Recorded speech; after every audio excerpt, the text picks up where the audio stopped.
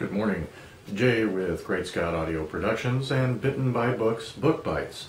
This week we're going to go with book 2, I believe it was book 2 in the Connor Gray series by Mark Del Franco.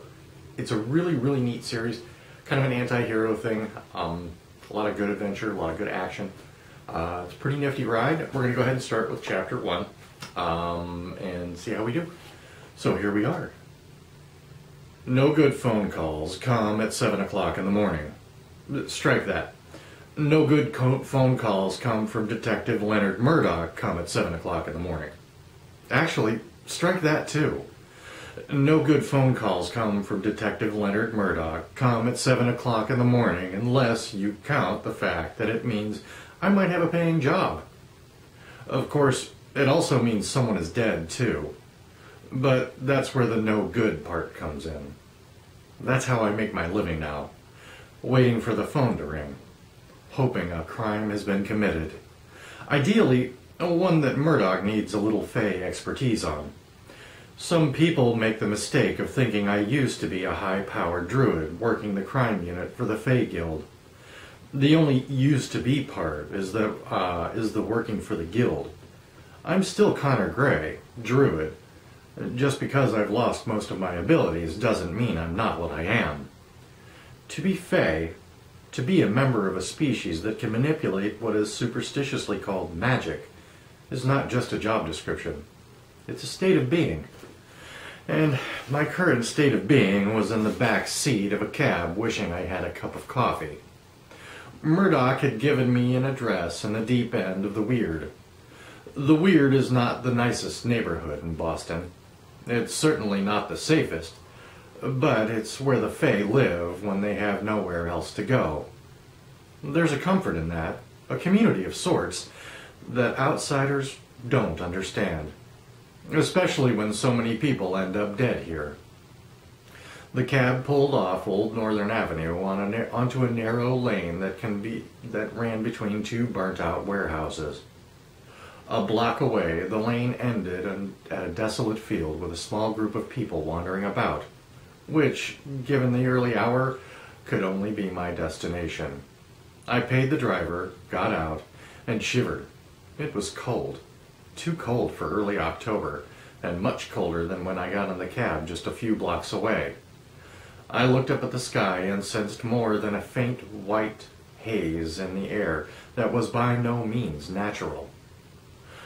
The early morning sun cast a surreal light, bleaching colors like a faded photograph. At the curb, a police car with its blue lights flashing enhanced the effect with a silvery sheen.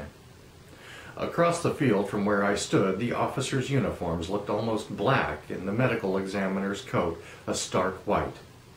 I recognized Murdoch immediately by his long trench coat, even though it appeared pale beige instead of its normal camel color. The field looked ashen. I stepped across the remains of a sidewalk and walked toward them. It had rained like hell the night before, and while the field should have been muddy, it was now an uneven surface of frozen ruts. I made my way to the center of activity, a body in dark clothing lying on the ground. Murdoch didn't see me until I was standing next to him. "Bit nippy," I said. He didn't startle, but he smiled slightly as he cupped his hands over his mouth and blew into them. "That's part of why I called you." I nodded. As a human, Murdoch has no Fey abilities, but he's worked in the Weird long enough to know when something is, well, weird. He's good at what he does, and part of what makes him good is that he knows when to ask for help. It's a lesson I'm still learning. I bunched my own cold hands into the pockets of my leather jacket. It didn't occur to me when I'd left the apartment that I'd need gloves in early October. "What do you have?" He gestured at the obvious body. "Tell me why I called you." I stepped away from him, then between another officer and the medical examiner. On first glance at the body, my chest tightened. "Damn it, Murdoch, you should have warned me it was a kid." "Late teens, we're guessing. Haven't checked for ID yet," he said.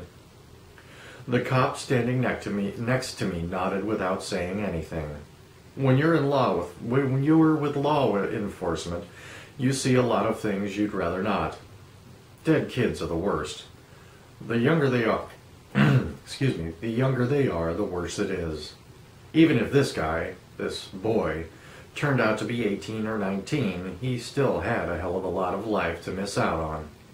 And his parents, if he had them, were going to be heartbroken.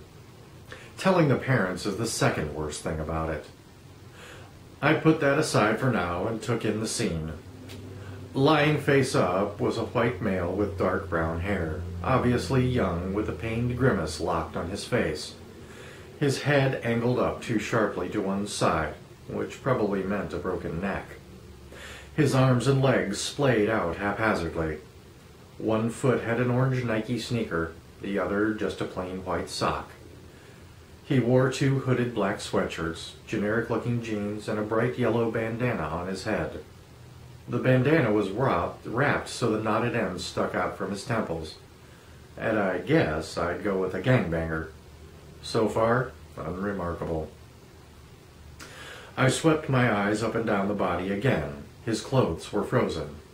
That meant he was out in the rain long enough to get soaked before the air got cold enough to freeze him.